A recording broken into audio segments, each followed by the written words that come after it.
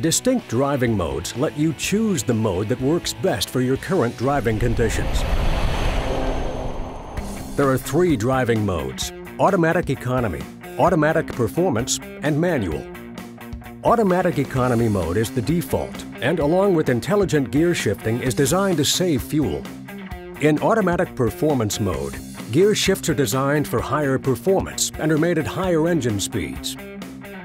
In Manual mode, gear shifts are requested manually. The driving mode can be changed using the mode switch located on the end of the shift control. Press the switch quickly to activate the automatic drive mode or change between Automatic Economy and Automatic Performance modes. To activate the manual drive mode, press and hold the switch for about 1 second.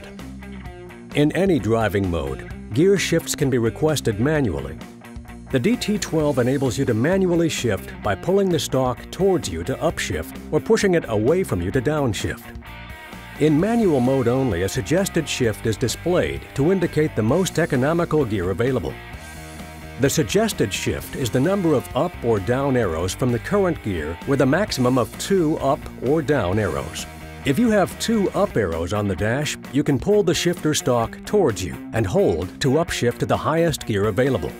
The same method can be used for downshifting in manual mode. The DT12 will not allow you to select a gear that is not available. You will get an audible warning indicating the gear is unavailable when the shift is attempted, and the DT12 will stay in its current gear.